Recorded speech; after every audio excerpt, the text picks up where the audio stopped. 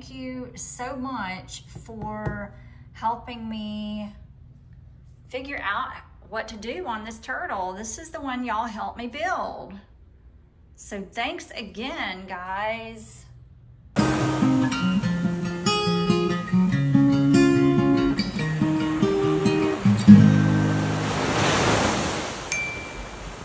have decided to go ahead and paint on a coat of gesso on this turtle to seal the wood.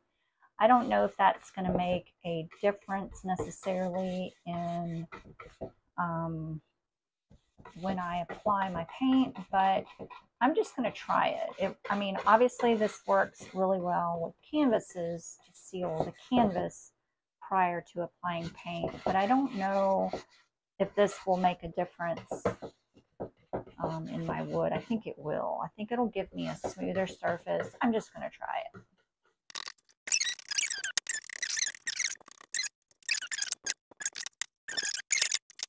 Okay, I'm going to let that dry and then come back. All right, nice and dry. Okay, now time to paint. So what should I do first? All right, I'm going to use all Joann paints for my ocean and Joann paint, and then a Dollar Tree paint for my sunrise/sunset. And I'm going to leave a blank spot here because I have a plan for the bottom. It's going to be light. I have a cheapo brush and some water. The nice thing about this is that there's not a right way to apply the paint and there's not a wrong way to apply the paint. I just need to make sure to apply enough paint this time because I tend to not use enough paint, then I don't get good coverage. These are all Joann paints because I got them on sale, except for this white, which is really silver, that I mixed with Floetrol and a little bit of silicone because I'm getting some cells that I didn't intend on, but they are kind of cool. This paint, when I mixed it, I did put silicone in it, S for silicone. So I am getting the cells, kind of liking the structure of the ocean. It's not an angry ocean, it's a happy ocean. So we're going to leave it at that. I'm going to do my sky, and I can blend some of this too. I had every good intention of starting with yellow because I wanted it to be more yellow. Then I added a touch of orange. Oh God, that's orange. Oh God, that's too much. That's too much. But then I kept mixing and blending, and it turned out okay. Not great, but okay. I like it a lot.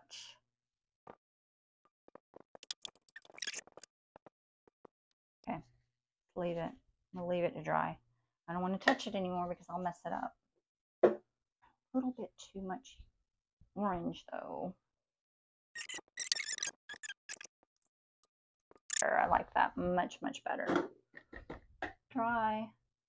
I let the paint dry, and now I'm going to work in a nautical chart somehow in the design and wait and see. Oh God, you scared me. My husband is a big joker. He snuck up on me and about scared the pee out of me. I decided to use this nautical chart from Padre Island for the bottom part of the turtle to act as kind of like the beach area. And what I'm doing is just marking off where where the top of the chart is so that I know exactly where to put my Mod Podge, because I'm going to be using a thin layer of Mod Podge, and I just put my Mod Podge in a squeeze bottle because it just makes it easier to apply. And then, believe it or not, I'm going to let this Mod Podge dry completely before the next step. All right, here's where your iron comes in.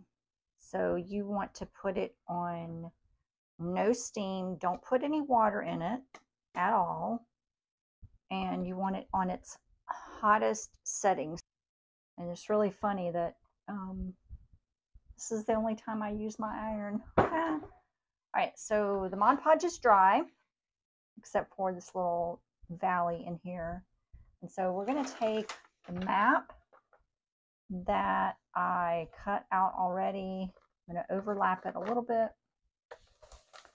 Make sure it's right where I want it.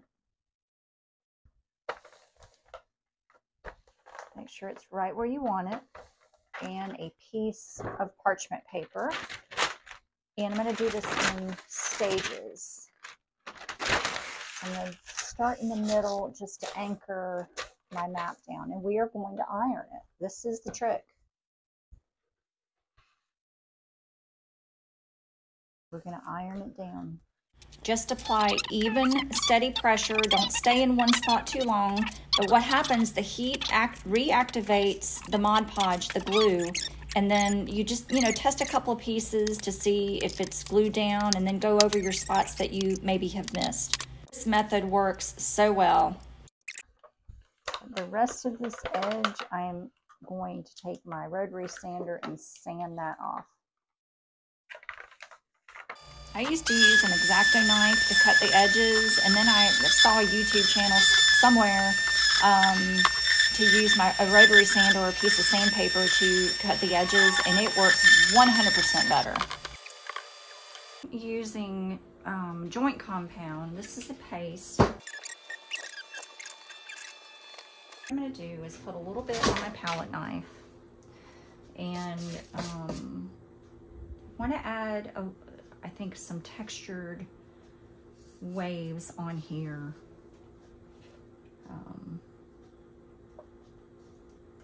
Just a little bit of texture.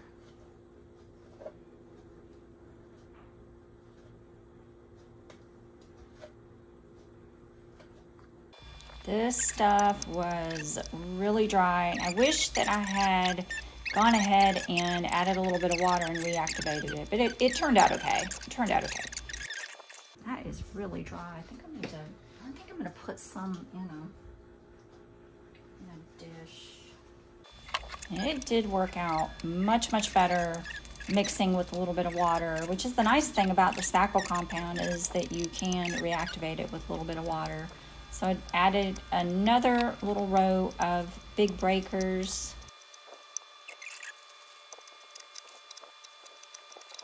Chunky seafoam mix, and I've added some blue alcohol ink to it this time. And I'm going to add some of that chunky seafoam in this area here in blue.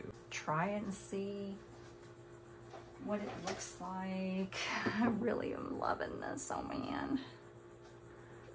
I don't know. That's what it looks like. Blue, it just adds another dimension to it. I don't want to, oh wow, I almost dropped it. I don't want to get any on my map though. So, gonna cover just right here, just so I don't get any on there, because I need to seal my map still.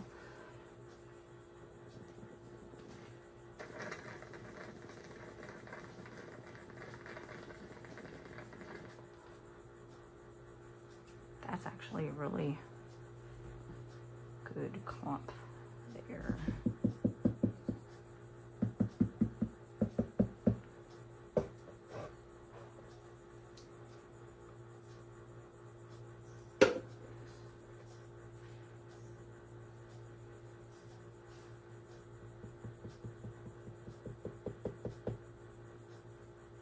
Once I got the bubbles going, it was pretty easy from there. I loved blowing bubbles as a kid, and it's no different as an adult.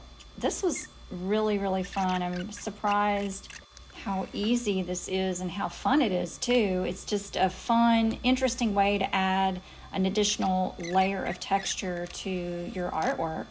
And I can credit Erica at Artist Till Death for this inspiration for sure.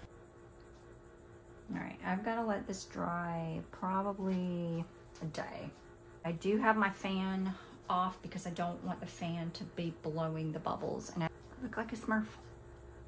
Seal this with polyacrylic, and then I'm going to put another layer of bubbles down, but I want to do white bubbles.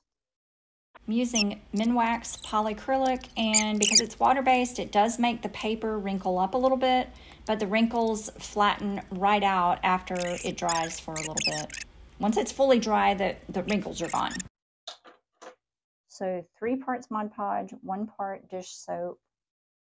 I'm not even on camera, am I? And I'm not going to measure exactly. I'm going to eyeball it. It's not an exact recipe, y'all. The dish soap is blue, but it does not make the bubbles blue, I promise. I gave my mixture a good shake in the jar, but then I also used my straw with a lid that I made from a sour cream container, plastic sour cream container. Poked a hole in the middle for my straw because it just makes a lot less mess. And that's kind of like my little secret so that I don't have bubbles blowing everywhere. But this was super fun. And see, they're not blue. But I did forget one crucial step, and that was to add white dye to my bubbles so that my bubbles would be white. They ended up drying clear, so lesson learned. The next morning, when everything was nice and dry, I protected my chart again, added some liquid resin dye to my bubbles, and I think you can use alcohol ink, although that doesn't really work as well, I think. And then I had the brilliant idea, and I'm going to do a completely separate video on this. I had the brilliant idea of using my hand blender to try to make some bubbles. Let me tell you, this was super fun. It was like making whipped cream, but it did really create some cool foam. It was not as bubbly as I would have liked. So I let it sit a little bit, and that did help to break up the micro bubbles and create some larger bubbles. And then I also used my straw again. So I am definitely going to have to experiment with this a little bit because I have an idea. So that idea did not work like I wanted it to. So I'm going to salvage what I can.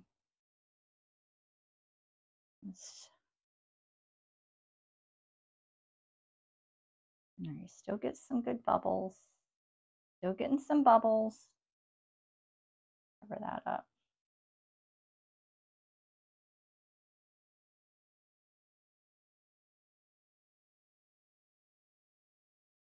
But they're not the airy structure like down here.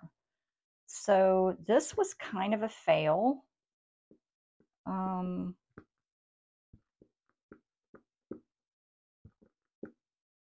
I think if I let it sit, it will maybe go down and you know, become more liquid again.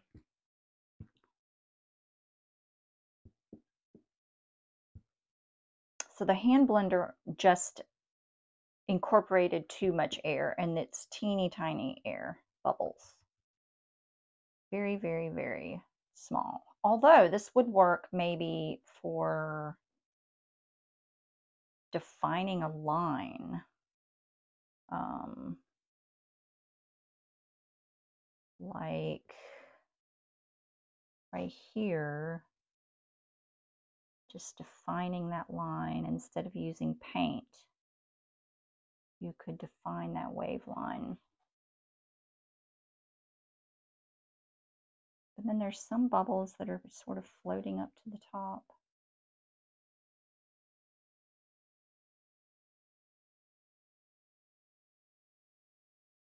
Maybe it will work.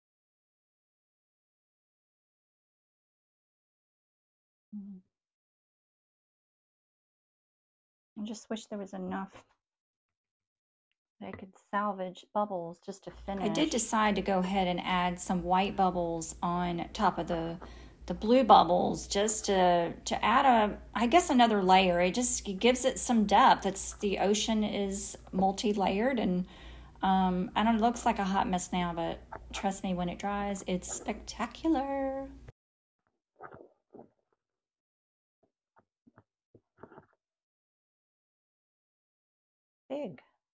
One big one. Okay. So I think I can salvage it so that I can go ahead and just finish this row here.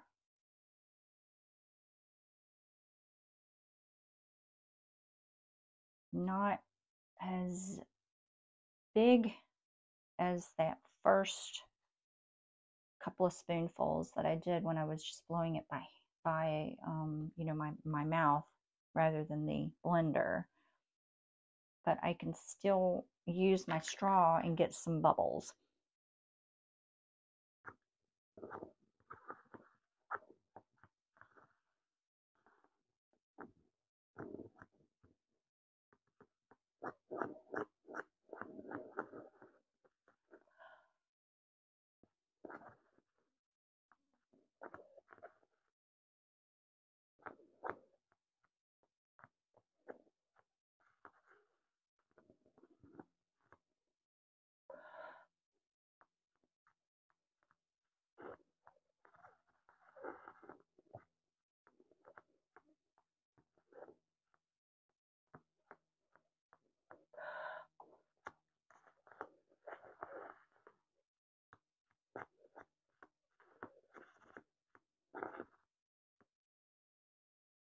Okay, that is actually going to work.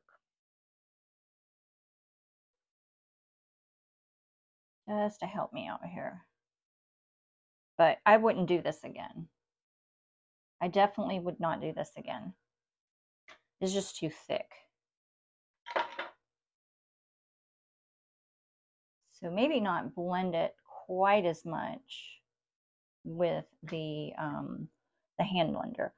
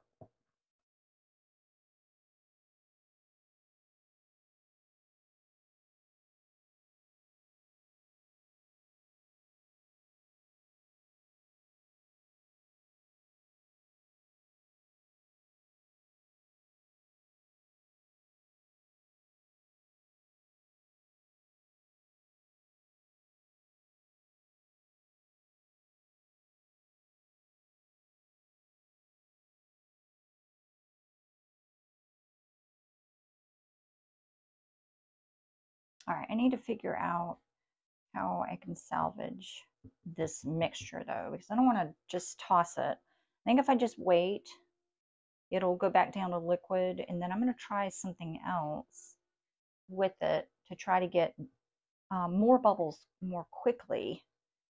Or maybe this is just way too foamy.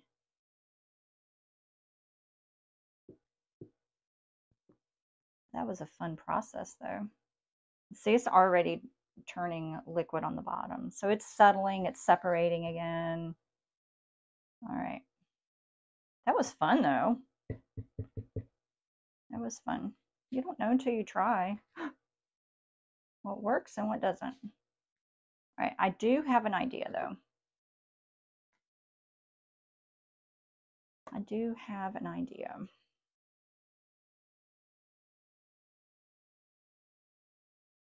Let this sit, because it seems like when it sits for a little bit, the bubbles are starting, the small bubbles. So this is just like really, really fluffy, like whipped cream. But as it sits, it seems like the bubbles are sort of coming together and forming bigger bubbles. So I'm actually going to let this sit and just see what happens. And if it goes back to being more fluid, then I can just blow it with a straw and, you know, call it a fail with the hand blender. But push that back.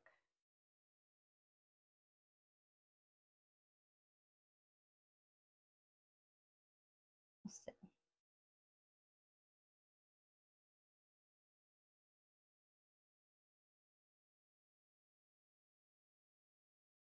Let's see what it does.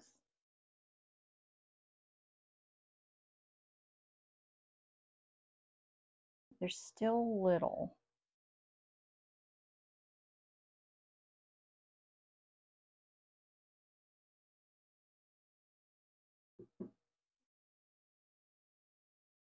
So let's just let it sit, just like this. Fan is off. I do like this little group. This is the first group. I like this much better than this group, but then this, it got better at the end. So when I was blowing with the straw on the fluffy mix, it got better, but that's tedious. I'm trying to avoid blowing with the straw. I'm going to do that every time. But I mean, it works. But I could use my air compressor. Okay, I'm going to stop and let it sit. And then we're going to come back. I don't know how much I will get out of it, but it's quite deep. And I think I'm going to put it on top of this blue. Got a boo-boo on my finger. Let's,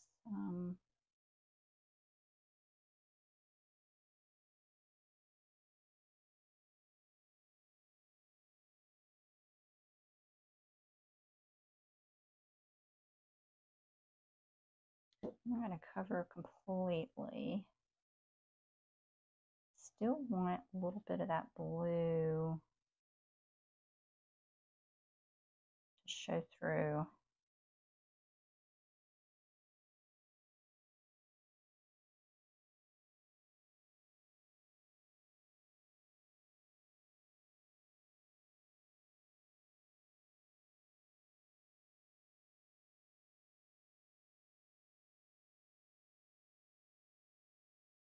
Maybe just, oops, maybe just along here.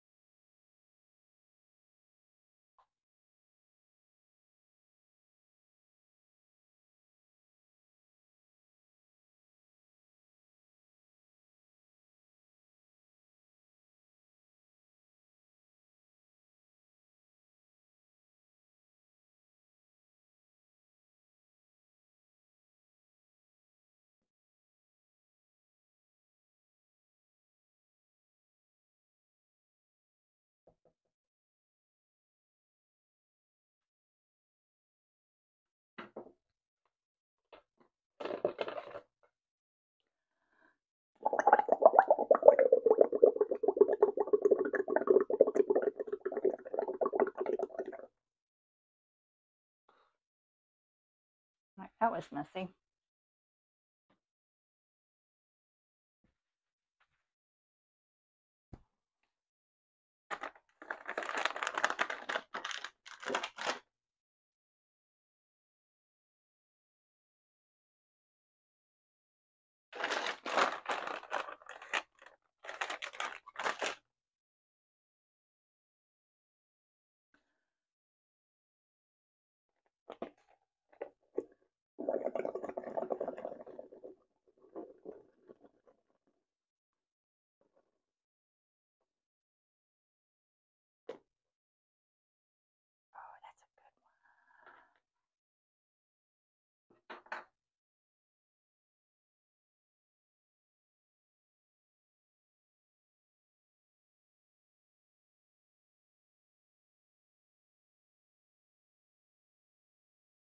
Pop the big bubbles. Scoop up these nice little ones.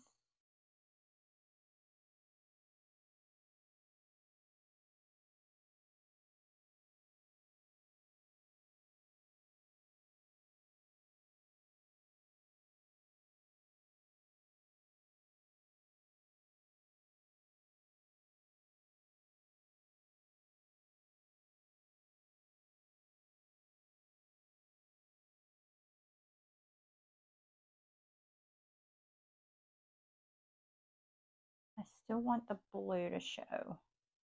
I'm not going to cover all of that blue. That's really cool though.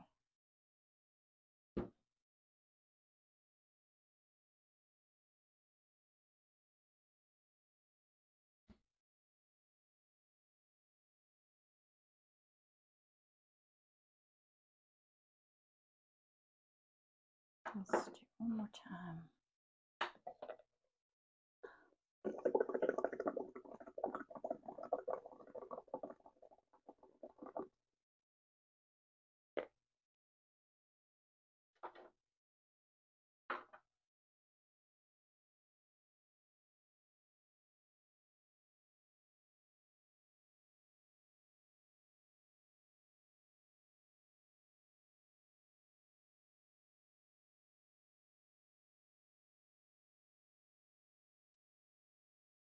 See if maybe I can get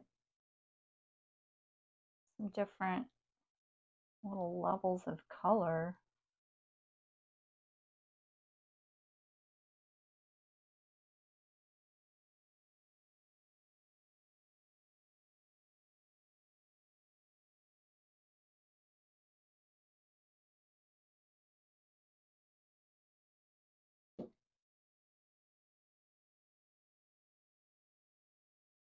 Really cool structure there. Okay, one more time.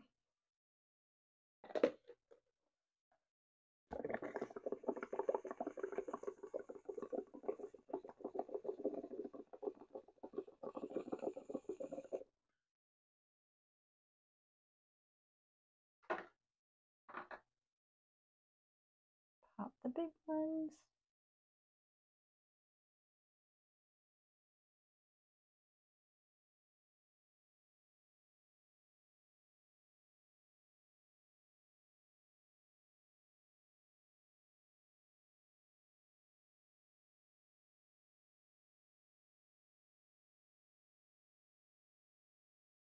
Maybe add a little bit more structure.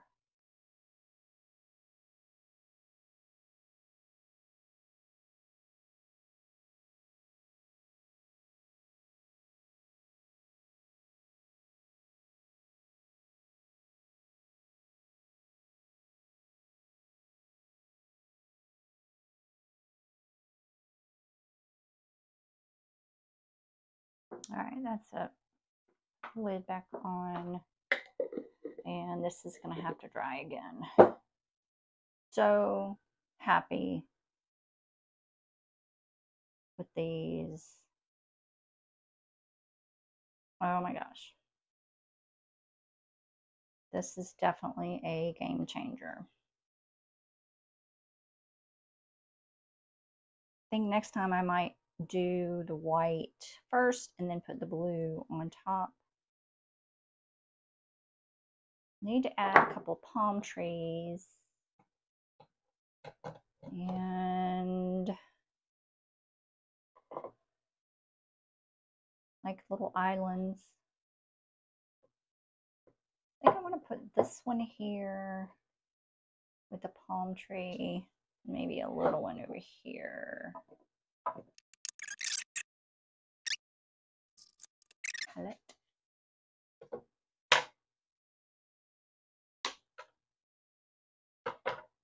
I'm just going to do some simple palm trees. Oh, damn.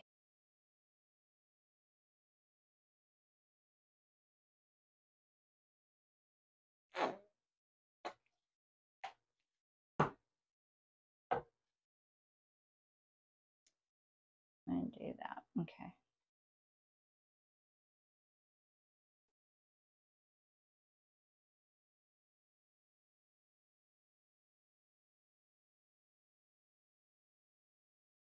This is honestly, I think, my favorite part of this project is painting the swaying palm trees.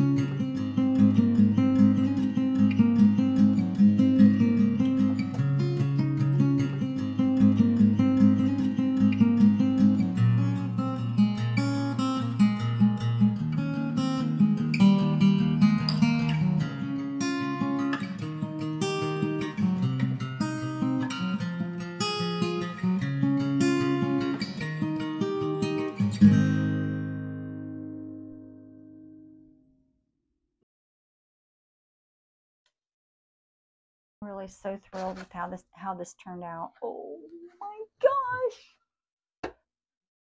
gosh. But I need to put another coat of this Minwax polyacrylic. Normally I use polyurethane just to have it be more water resistant, like if somebody was going to put this outside, but I do not want to put polyurethane on this. I'm not sure how polyacrylic will behave on top of the bubbles, so I'm not going to put the polyacrylic on top of those because I just don't know. I'm going to have to do that on a test piece.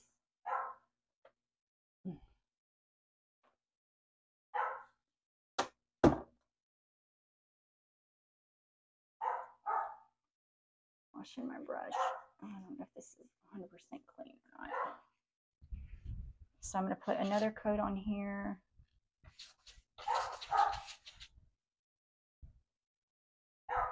And I'm going to do a test I'm going to do I can't talk today. A test of the polyacrylic on a test piece of the bubbles that I have already prepared on this side. I just want to seal this off one more time.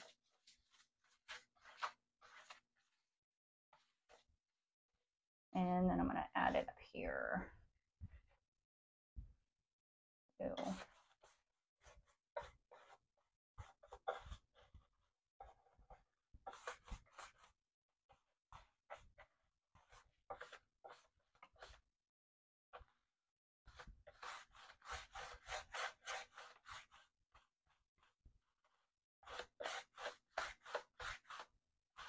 It really brings out the shine.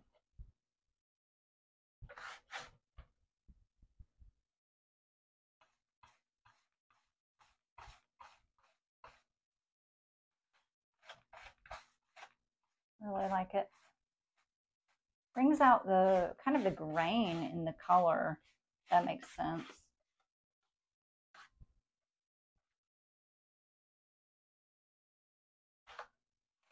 So stoked about this turtle. Look at that. My bubbles turned out great. They're nice and textured. Really, really happy with how this turned out. Thank you so much for helping me figure out what to do on this turtle. This is the one y'all helped me build. So thanks again, guys. Thanks for watching. I hope you enjoyed the video and maybe learned something new. Really happy with, I am really, really happy with the bubbles. The multiple layered bubbles. Super, super stoked with the texture too. So thanks again. Thanks for watching. Bye. See you next time. Like I've been painting today.